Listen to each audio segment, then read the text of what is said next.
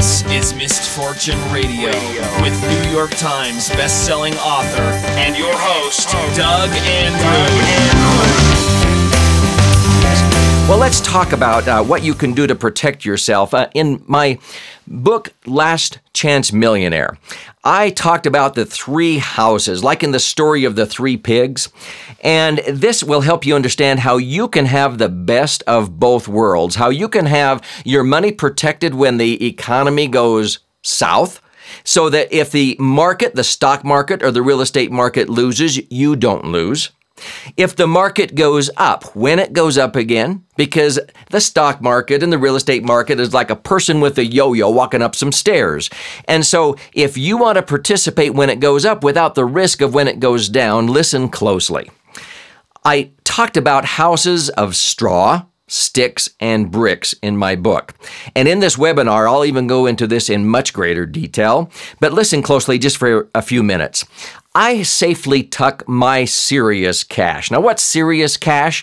That is my home equity. It is the money I've earmarked for my retirement rather than putting money into IRAs and 401ks where they're going to be taxed to death when I withdraw that money. And that's why I've never owned an IRA or 401k. Never have and never will. And so I put all of my serious cash for my future retirement, my home equity, my children's college funds, and so forth into houses of bricks. Now, what are those? Well, first of all, those are safe, secure areas where I house my serious cash, where I do not lose when the market goes down, but when the market goes up, I make money. And there are 4 or 5 alternatives. I'm going to share the best one with you here in just a moment. But let's talk about the houses of straw and sticks for a minute so that you can get sort of the whole picture. In the story of the three pigs, remember, there's all three of those, and the big bad wolf was always blowing down the houses of straw and the houses of sticks. Well, what are those? The houses of straw is what I equate to the stock market. When you put your money out into stocks and growth mutual funds and so forth, when the economy is doing well and those houses are standing, you might make money, some years 20 or 30%. But when the big bad wolf, the Hurricane Katrinas and Ritas and the 9/11s and the recession that we're in right now and all these different types of cycles that we go through. In fact, history has shown us that about every 8 years we go through a cycle where the real estate market dips down and the stock market takes a serious correction and so forth. And sometimes it's a couple of years longer, sometimes a couple of years shorter.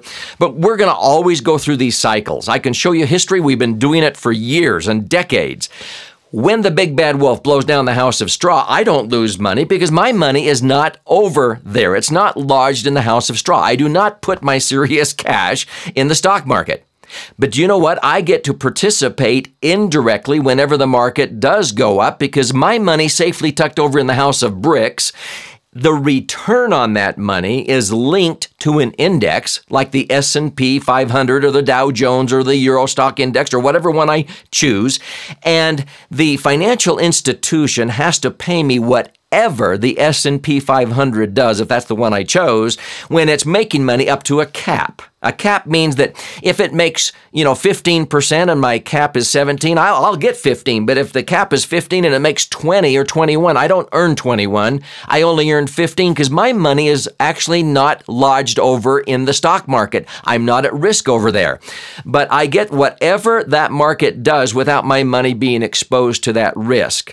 Now, when the market goes south and it loses money, I don't lose because I get a guaranteed return of maybe even just 0 or 1 or 2% or 3%.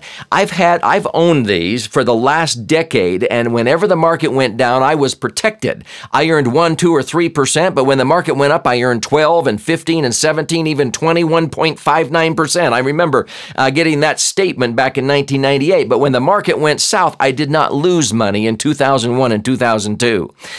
The same thing is true of the house of sticks. That's the real estate market. That's moderate risk. But see, my home went down in value about $400,000 this last year, but I didn't lose because I took my home equity out of my house when it was worth more, and I safely tucked that money over in the house of bricks so that when my house goes down in value, I sleep fine at night because my money's not in my house. It is safely tucked over, earning a rate of return much greater than the cost of the mortgage, especially with the tax tax deduction. And so, as I will explain here as we come back after this break, if you have your money tucked in the house of bricks, you can participate indirectly when the markets are doing well, whether that's the real estate market or the stock market. But when those suffer, when those go down, you don't lose. This is called indexing. This is Missed Fortune Radio with Doug Andrew.